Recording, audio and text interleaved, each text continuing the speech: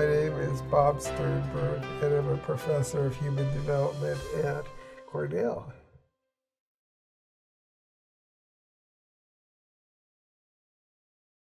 Well, I became interested in psychology when I was in elementary school and felt that that was what I wanted to do. In my case, as a result of not doing well on IQ tests and wanting to figure out why I did so poorly on IQ tests. So for much of my career, I focused almost exclusively on intelligence. And then I began to feel like intelligence wasn't the whole story, and that there are people who are smart but not very creative. So I started studying creativity because I felt that people who were lacking in creativity often got promoted into positions of power and influence on the basis of SATs and ACTs and GREs and GMATs, and they weren't the right people for the jobs. And then I started studying common sense because I concluded there were people who were analytically smart and creative but didn't have much common sense. And then I started studying wisdom because I felt that wisdom went beyond common sense and creativity and intelligence. And I also study love and hate and teaching and learning and things like that.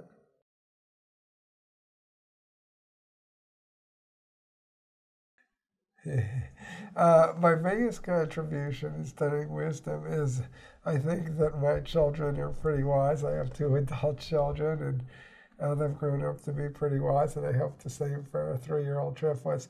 My second biggest contribution is probably, and it's not a very big contribution, I would say it's small to medium small, is the balance theory of wisdom.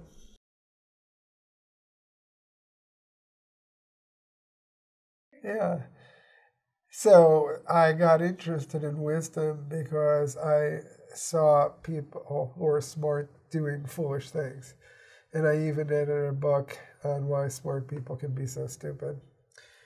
And the conclusion I reached is that people can be really smart in an analytic sense, an SAT sense, and it can actually interfere with their being wise because they figure they're so smart they can't do dumb or foolish things.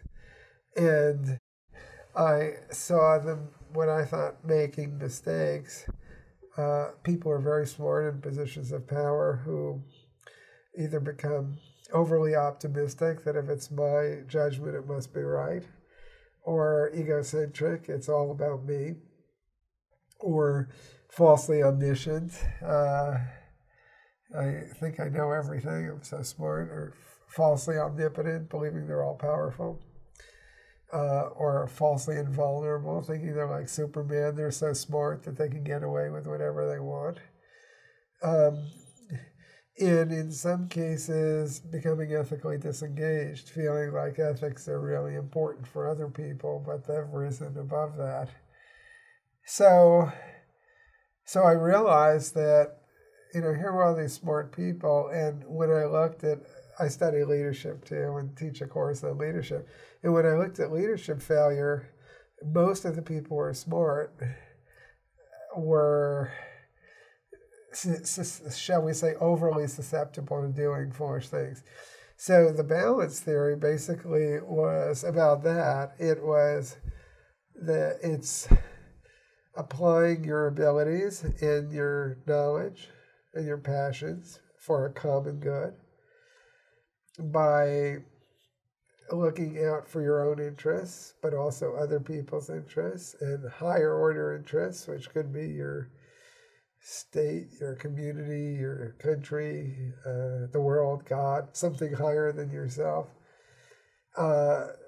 by taking into account both the short term and the long term.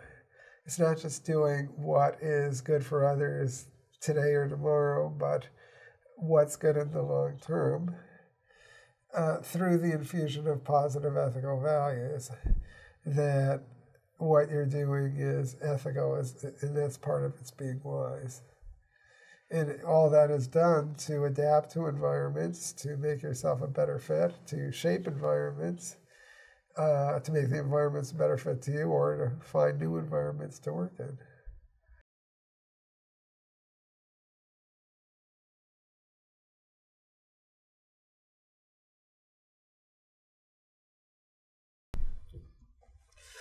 The principles of wisdom that I outline, whether they're mine or someone else's, I don't think mine are privileged over other people's. I don't think the difficulty is incorporating them into a school in the abstract. It's that there are contextual difficulties. I like to have music in the background because it enhances what I say. It also blocks it out in case it's too foolish. But there are a few problems. One is standardized testing, which doesn't assess wisdom particularly.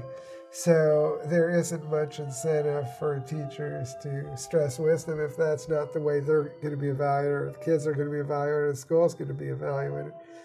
A second problem is, as we've discovered in our work, they never were trained in how to teach for wisdom. So it's not easy for them because that's not what they learned how to do. A third problem is that it's not something necessarily that school systems and parents are going to support. I mean, they may feel like, it's hard enough for kids to learn the facts. What's all this wisdom stuff? And for some people it would sound ideologically motivated, even though it isn't, but, like some kind of leftist plot or something. So that's a third problem. And I think a fourth problem is ensuring that it's fully integrated into the curriculum rather than, well, now we're going to do our wisdom exercise or today's wisdom day.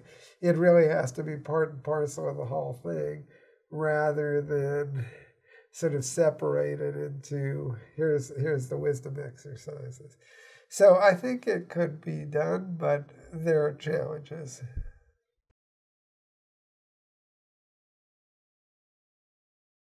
Yeah, I have. I didn't follow them because in 2005 I went into administration spent 8.5 years doing that, and I had an agenda that included teaching for wisdom in college. So that was part of my administrative agenda. And another part of it was incorporating wisdom-based questions into admissions devices for undergraduate. So when I was Dean of Arts and Sciences at Tufts, we created a project called Kaleidoscope, which supplemented tests like the SAT and the ACT with measures that assessed creative, analytical, practical, and wise thinking. And then when I became provost at Oklahoma State, we had a project called Panorama, which did something similar. And it was based on research I'd done when I was a professor at Yale. So I know it can be done if there is top-down and bottom-up support for doing it.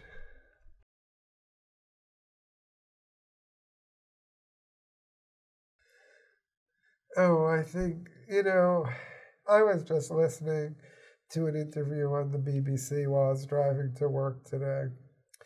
And in the interview, an interviewer is asking about front trading. It's when you have a trade to make for a client that you do some trading in advance, so you get a better price and they get a worse price. And the interviewer asked the front trader, whose voice was disguised, did you have ethical concerns about this? And the trader and others who were interviewed said that ethics just isn't a very big part of what we do in our investment bank. And that, I thought, is a problem with much of our society, that ethics is sort of, remember when I talked about ethical disengagement, it's for other people. And what I try to teach my own kids is that it's not only for other people, it's for you. And it's not just for ethics class or religious services or Sunday school. It's something you should incorporate into your everyday life all the time. I first became interested in wisdom in part because I had a graduate student who I gave really bad advice to when I was probably in about my fourth year as an assistant professor. So it was roughly in the early 1920s. And she had two job offers, one from primarily a teaching institution and one from a very prestigious research institution. And she asked which job she should take.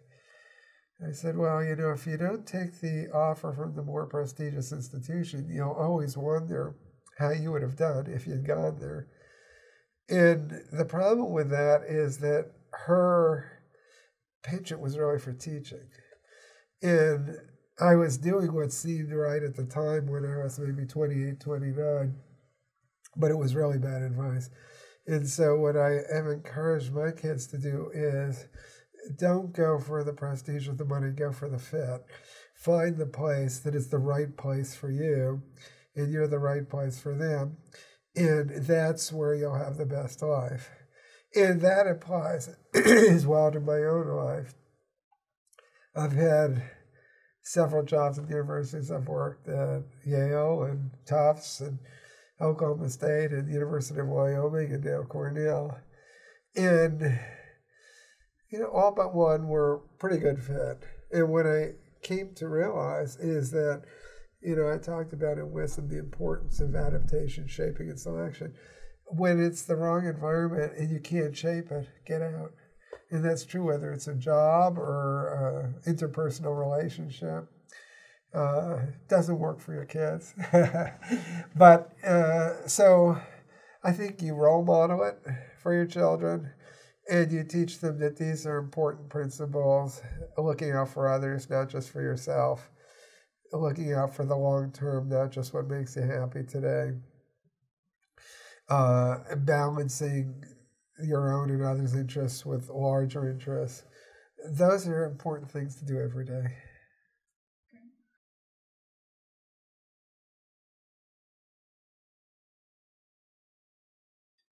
Well, it's easy to see the detriments.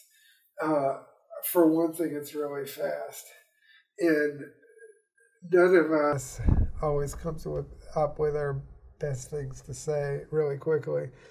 And often when you read emails, people say things that had they written the letter or thought it through for a while, they probably never would have said them. So I think the speed, and especially for teenagers and pre-teenagers when they tend to be at a stage of life where they're fairly impulsive anyway, raging hormones and all that, that is a challenge.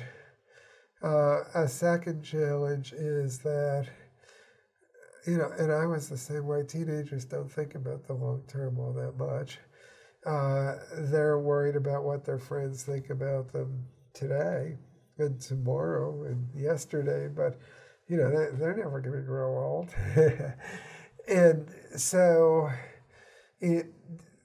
people put things into emails or into Instagram or whatever it is that they are going to often regret later.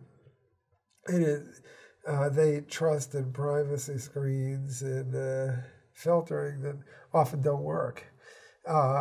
Almost any of those barriers can be sabotaged or penetrated or whatever. So I think a second thing is that it makes public things that before wouldn't have been, that can stay with you for your whole life. Google now has been forced to remove information in Europe by some laws, but here, you put that picture on and it's there. And you may think it's private, but it isn't when other people get a hold of it who you didn't intend to get a hold of it. So I think that's the second challenge. A third challenge is that the internet kind of encourages shallow thinking. And, not just in kids, in us. I find it harder to read a book than I used to, and I talk to a lot of other people who have found the same thing. It's just like when you exercise. I do weights, so I exercise certain muscles, they get stronger. Well, the internet sort of exercises certain mental muscles, which are the ones that, you're time sharing and you're going back and forth. And people like to think they're good at that, but most of us aren't particularly good. Their performance suffers. So it leaves us often thinking in a shallower way. And what I sometimes see in students is that they fail sufficiently to check the credibility of information they get on the internet. They think if it's online, it must be true. So those are some ways that I think it's not particularly helpful. Where it can be helpful is that it gives you access to ideas and information that in the past you could never get. It gives you access to different cultural practices that in the past, it's still better to visit the place, but you can learn things about other cultures in a way that wouldn't have been possible before. It can expose you to multiple points of view, which is important for wisdom. Sort of dialectical thinking, understanding different perspectives on the same phenomenon, that's important. But that also depends on how you use it. If you're always listening to Fox News and Rush Limbaugh, or you're always listening to Rachel Maddow and MSNBC, or whatever your preferences are, then you can end up getting no more diversity of information on the internet than you'd get if you read newspapers. So it's like so many things in life, a mixed blessing there. It's one of those things that has good sides and bad.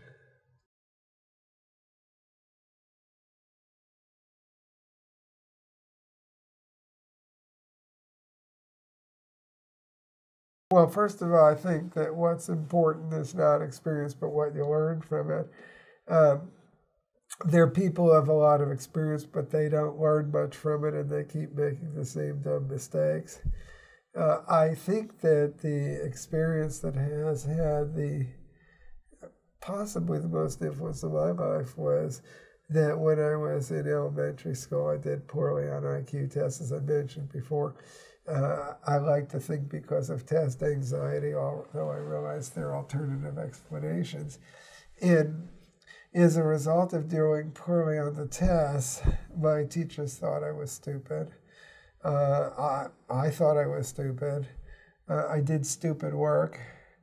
They were happy I did stupid work because people are happy when you give them what they expect. I was happy that they were happy, and everyone was pretty happy.